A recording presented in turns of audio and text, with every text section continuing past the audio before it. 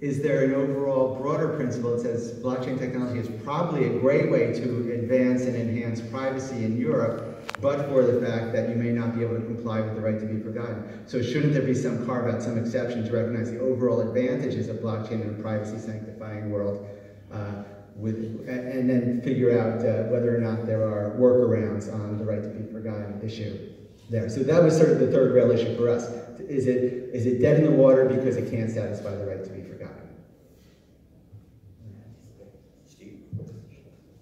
So I mean, just a quick answer to that. My first assignment at LGO was actually I created GDPR policy, and so I had to basically learn about what this is and how it could impact this business that I just joined, and then really just trying to learn about.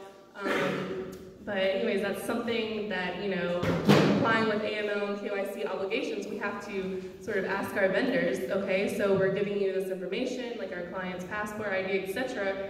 How are we going to be sure that once we release that to you, that, that you're erasing it within 14 days like you're telling us we are? So that's been something that we've thought about. And then from the blockchain aspect, I'm probably not best at describing it, but how we do it, we have a centralized order book, where it's centralized for efficiency reasons, and then on-chain, after orders are matched, we have the transactions batched and put on the Bitcoin blockchain. So that has no PII, so we think that's compliant and that there's no customer information that's saved in this immutable, sort of way.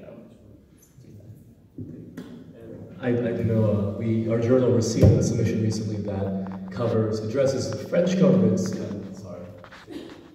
response to the situation, right, where there might be not so much coherence between blockchain and GDPR, and I'm happy to say that there is some kind of some sandboxing.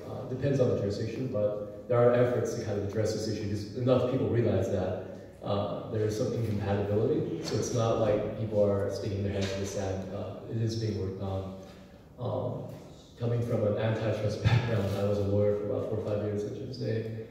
One thing's for sure, it behooves a lot of national governments to really work on these issues because, again, no one wants to be left behind. So I think there are enough kind of voices of reason hopefully embedded in different agencies of different national governments to understand that it's something they need to work on with hopefully some polycentric cooperation. By that I mean, not just consulting government people, but also civil society, startups, practitioners, so forth. I think it's pretty much become more of an accepted model rather than just calling the shots from above. So hopefully we see more of that.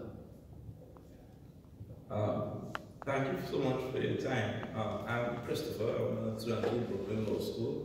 I'm a practitioner from Trinidad and Tobago, and it's recently been announced